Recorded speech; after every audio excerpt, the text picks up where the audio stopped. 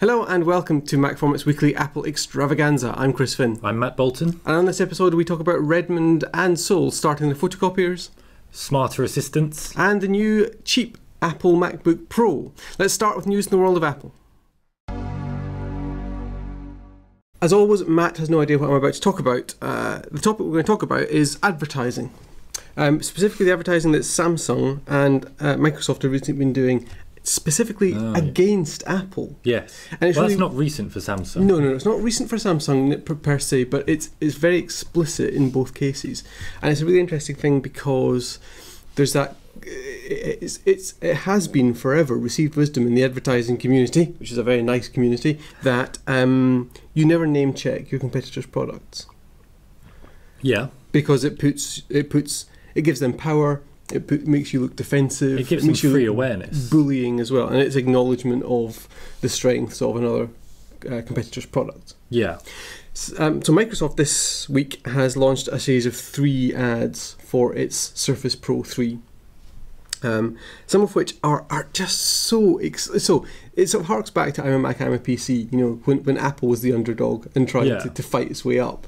Microsoft's now positioning itself as the underdog because we have side-by-side comparisons of the MacBook Air and the Surface Pro 3, and Microsoft is explaining the difference between them and why you want them. But it's crazy. Well, mostly why you want one of them. Yes, why you want it, I should have said. But it's crazy because I think it's a bit of a misstep because one of them at least depends very strongly on you knowing Apple's advertising as well, because it shows the fact that if you've got a MacBook you have to buy an iPad as well for a touch screen, which the Surface has, and you've got to buy a notebook as well so you can write with a pen, which the Surface has. Now, leaving aside the ridiculousness of that statement, they end with I've got a lot to carry, and Microsoft saying, see, you are more powerful than you think you are, which is the tagline to Apple's current advertising campaign. Yeah.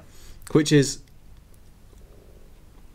weird because, in order for that line to have explicit resonance, you need to be so inside the industry. I suspect, the advertising execs will think they're being terribly clever, but I worry that it's going to fall flat. Well, there's another possibility, which is that one wasn't even particularly made for TV. We're sitting here talking about it, and it's been written about on any number of indeed websites. Yeah, the echo chamber is echoing. Yeah.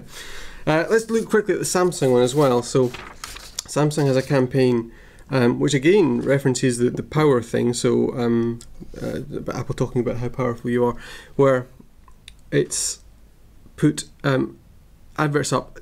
It's called the wall hugger ads because they're saying that the Samsung Galaxy S5 has a much stronger battery life. I saw they did the advert of iPhone users being stuck by walls. Absolutely. So they recently expanded it into a bunch of new airports, so JFK, Newark, O'Hare, Midway and Chicago. Oh, are these actual adverts on the walls? Yes. Okay, because they did an video advert with people being stuck by the walls. Absolutely. I didn't see they were. So now they're expanding that out, so there are actually some power outlets, and they read, so there's a Samsung Galaxy branding on it, and they read Samsung Galaxy S5 with ultra power saving mode, so you have the power to be anywhere but here. Yes. But if I was a Samsung user and I was going to recharge my phone in one of those covered sockets, I'd be less than amused. Well, exactly. And somebody else made the point, and I was reading the story on Mac Rumors, and one of the early comments from SamPlane123 reads, still pretty funny how Samsung take to attacking Apple's users, their potential customers, rather than Apple themselves, which is a valid criticism. It is, and they definitely did that in some of their other adverts. I'm not sure if this is that. Does it call people stupid for choosing Apple? Well, the wall huggers campaign in general, that is, I can see the point you're making that it's criticising the phone, but it is implicitly criticising the choice that these people have made, and but you can't. That's advertising. You can't avoid that if you're going to tell people that yours is better. Yeah. That's certainly what Apple did with Mac and PC back in day. Yeah. Which if you're watching outside of the UK, you might not realise that there were actually UK-specific variants of the ads that ran with David Mitchell and Robert Webb here in the Great British. They didn't put them loads on TV, but I remember them being on bus stops and things like that. Yeah. Funnily enough. Yeah. But they didn't last that long because they weren't the best two personalities to use for it. Was tricky, because they brought baggage. in their baggage from their other roles, Yeah. which made PC a bit too adorable. Yes, basically. But I think John Hodgman was adorable as PC in the original Apple adverts as well. And Apple's idea would never have been to utterly. It's that thing of you can't attack the group you're trying to attract too much, otherwise you'll just turn them off. So there was always a little bit of dorky adorability in PC. Yes. Let us know what you think of those advertising campaigns. Have a look. The Microsoft ads are on Microsoft's YouTube channel, and if you see the Samsung ads around, I haven't seen them in the UK, but if you see the Samsung ads around recently, let us know in the comments below. Let's move on to the wider world of tech.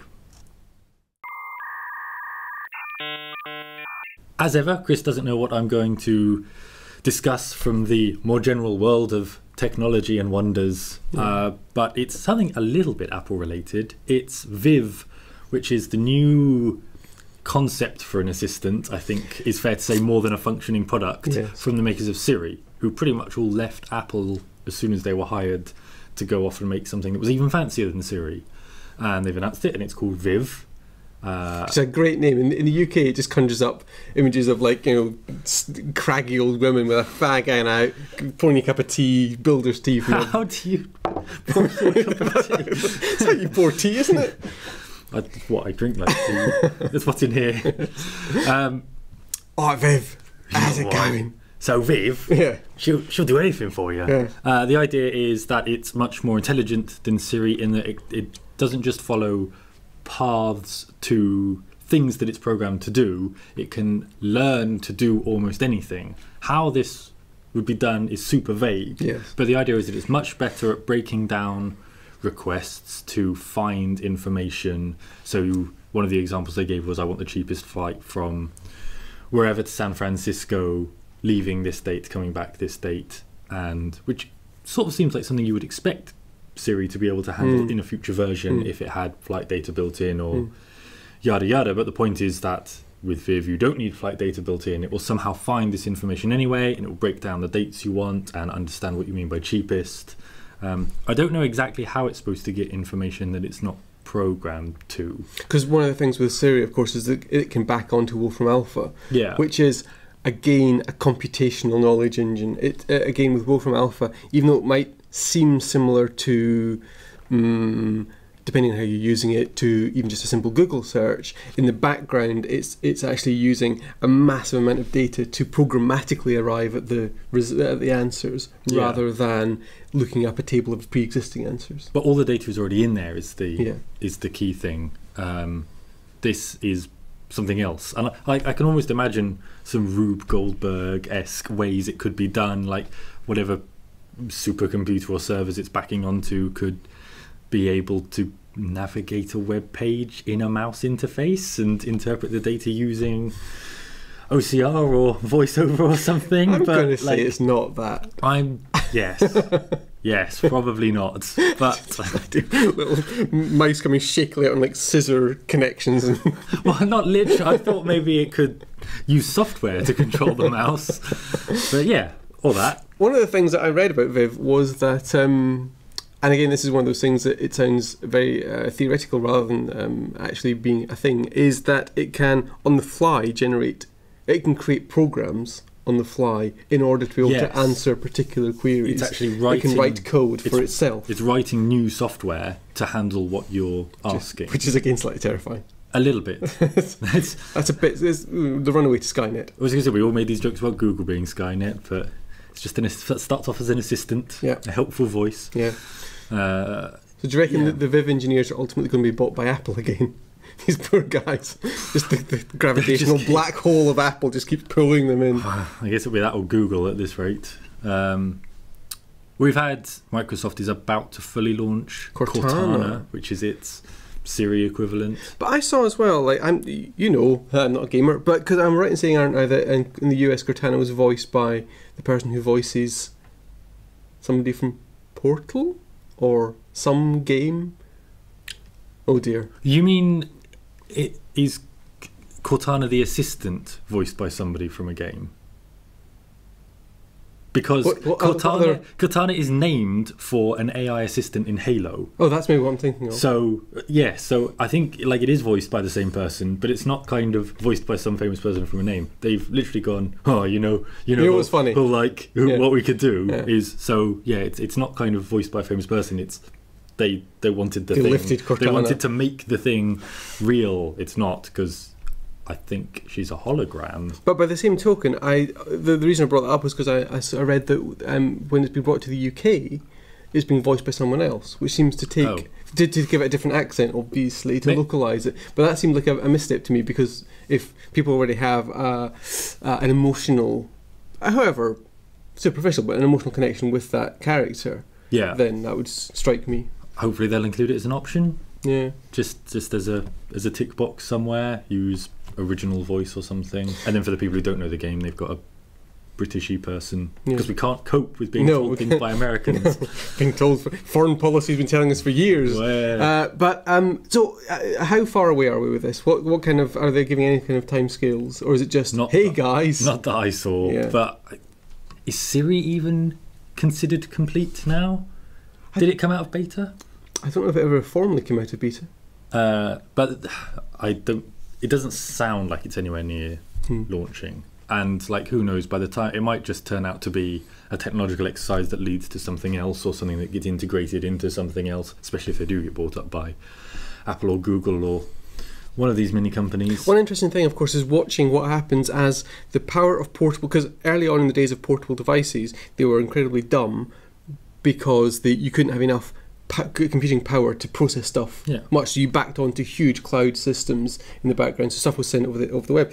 But like as time goes on, these devices themselves are becoming pretty powerful, so I wonder at what point we'll stop backing onto cloud intelligence and just have these little assistant intelligences running on the devices themselves. That seems kind of like reasonable that it would happen soon. But what I wonder is, they're going to keep wanting to expand the capabilities, and every time they do that, they'll outpace the growth of the power in the device. So I can imagine they're just always needing the cloud. Plus data sets. That, and because they always end up moving the goalposts further than where the hardware can score the goal. This metaphor is falling apart. Take us on. Let's know in the comments below what you think of that. Is Siri good enough? Do you actually use Siri? I use it occasionally for like setting timers and stuff, but I never. It's because it could be my British reserve, but I just don't like the idea of sitting in the office. And even though it might be more efficient to do a task with Siri, I just don't like the idea of talking out loud to it. I like the idea of you doing that in the office. Okay, let's know in the comments below what you think of Siri and Cortana and the upcoming Viv. Let's move. That was quite Australian. Let's move on to Kit of the Week. Laptops. Here's a new one. Apple released a bunch of new ones, sort of. Updated. No, it didn't. Tweaked. Yes, very slightly tweaked. Very slightly tweaked and slightly price adjusted. A bit like it's done to most of the things. In the past. This is not an uncommon occurrence in technology. Let's move on. I mean, in the last couple of months, we've seen the small tweaks to the iMacs and the... Did they have the other stuff, or am I just... But with the iMacs, we said, because everyone called the new iMac the cheap iMac, and we said that's bollocks. But in this case, I am confident in calling this a cheap MacBook Pro. It is a good value MacBook Pro. It's not cheap in the sense of it's still a lot of money. Yes. But it's no longer. It's not poor value. It's actually really, really good value. It's a cracking little machine. Yeah. So that's the thing. It still isn't cheap. It is still £1,000. And however many dollars that equates to 1,100 or something. So this is the 13-inch. Yes. Entry-level Retina. And this is the new one. The brand new new looks one. Exactly the same as the last one, but honestly... It's such a beautiful little machine. It's so lovely and light. In fact, talking of things that are lovely and light, I'm now going to set you a challenge, Matthew. Do you know how in I think, this could be a myth, but I believe that in the army, at least in days gone by, they used to make miscreants hold pillows. Yes, for a long time. The thing. What we have here is the PowerBook G3. Yes. Which is a beautiful machine. It does actually work. It's got battery life in it. Does it? There we go. But this is, we could safely say, not light. So let's see how long you can hold that for in one hand as we talk. Right. Good. Am I allowed to adjust my grip? No. I wish I'd chosen a different... It's quite loud. It is quite loud. Yeah, that's the hard disk. Is it? That's just the hardest, not I the thought fan. it would be the fan. No, that's the hardest. So it will spin down. But basically, this is from the late 90s, and you know, things done change. Look at the thickness of it. Let's see if Tom can get that into frame. Come on, turn it end on. You said I wasn't allowed to. There we go. Now we're just smiling for a picture. So yes. So the point is, while it may still be £1,000, the new. I was just going to put it down and forget your challenge. The new Retina MacBook Pro. I should hold this one as part of the same challenge, shouldn't I? That's not even a challenge. The new low-end Retina MacBook Pro 13-inch is really good value, especially compared to the old range. Yeah. Ultimately, whether it's good value is sort of down to you. An exercise left to you, the viewer. So while we said this, when we talked about this a couple of weeks ago, because it was the case that this was a machine that was £150 more. Yes, the entry-level Retina MacBook Pro cost £150 more. And came with half the RAM. It had 4 gigabytes of RAM rather than 8 gigabytes of RAM. Yep. Whereas this one is £150 less than it used to be as an entry-level Retina MacBook Pro in the UK, and it has a 8 gig of RAM. Yep. Otherwise, it's the same except for the updated processor. Yeah. And it's just a very, very capable machine. 8 gig. It's so fast. So fast. But like, it's not the most powerful in the range, obviously, because it's the cheapest in the range. Yeah. It's dual core. It has hyper-threading, so it can do good video exports and stuff like that, or reasonable, shall we say. Yeah. But you just turn it on, it comes on instantly, you open an app, the app opens instantly. It's really fast. Partly due to the SSD, obviously, it's inside there, PCIe SSD, so it's very, very fast. Exactly. Only 128 gigabytes. You've got to kind of make your peace with that, I guess, because otherwise your only other choice is expanding through the SD card. Yes, we alluded to the models up from this one are now really quite poor value. Yes. This is fantastic. Yeah. The rest are, I said at the time, unjustifiably, and I haven't seen any justification yet. Unjustifiably poor. It used to be you paid an extra £150 for the next model up, and you got. Or was it £200? I think it was 100. Now it's £200, isn't it? Ah, okay, right. Yeah, I think. It used to be you paid an extra 150. You've got me really confused now. You paid an amount of money. It was either 150 or £200. You got double the RAM and you got double the storage. Yes. Now you just get double the storage, and you pay more. The delta has widened. You are now paying more to get less. When you comparatively when you buy the next one up now, and that seems like a huge oversight. How you doing? Good, really good. But I'm not going to be able to do any more function with my arm later. But this just got me crazy the other day. I was using this for, and in fact, in the next issue of MacFormat, I say next issue, it'll be a little while away by the time you see this. But we did a sort of farewell to Lucida Grande. The Mac system font, Helvetica New has been, or Helvetica Neue has been introduced in Yosemite, and I was using this to do our classics page at the back of the magazine, and just when you picked it up, you go, this was acceptable? We thought this was good? This was phenomenal. I mean, it was. I mean, this was a G3, remember? Yeah. And that was a massively powerful CPU for the time. It's going. It's wilting slightly. But it's so thick, and it's so unbelievably heavy. Yes. It's so I can believe how heavy it is. The longer I hold it, the more I believe it. Okay, let's put you out of your misery, not by killing you, but by allowing you to put it down. I'm going to try not to bash the microphone. But, you know, too much. It is also a very, very beautiful machine, still, to this day. It's a lovely, lovely looking thing. Keyboard still works really well. The screen seems huge on it, to me. You said this was 13? It's a 14-inch. Oh, this was 14, okay. So and especially because it's a 4x3. So exactly. It seems really tall. Taller. You've got a tiny trackpad. Tiny little trackpad. Absolutely minuscule little... Yeah. Anyway. Yeah, let's move on. So let us know... what you think of this great machine. Yeah, did you have a G3 or, well, any of the others? This laptop is actually my girlfriend's, who bought one of the new entry-level ones. Thanks, Katrina. Because she was... we were thinking about getting one anyway, and then they made it better value. So we went for it. But she used to have one of the 12-inch PowerBooks. So has a line in Apple's awesome, smaller, good value little laptops. But is the little laptops, even if they're reasonably powerful, what you're interested in, or is it all the 15-inch ones that? And if you think about buying this rather than the MacBook Air, which we think is probably quite a good suggestion, let us know in the comments below. Yes, absolutely. Subscribe to the MacFormat YouTube channel for more videos like this and even more awesomeness from us in all different formats at youtube.com/MacFormatUK. Actually, mostly just video format in that context. Yeah. You can watch previous editions of the show by clicking the button in the middle of your screen to view previous episodes of the weekly extravaganza. And you can, of course, get the latest edition of MacFormat magazine completely free inside our interactive, beautiful iPad edition. You can grab that for iOS from Newsstand at macformat.com/iPad. But that's it from this week. We'll see you next week. Bye.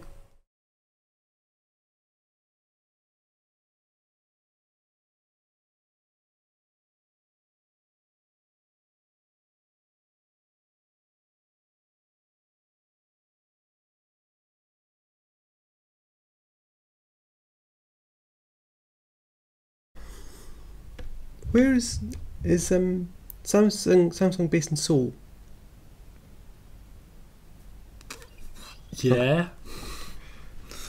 Okay. Are you going to make some sort of soul music? No. Oh. Could you? Yeah, I'll try and work it in.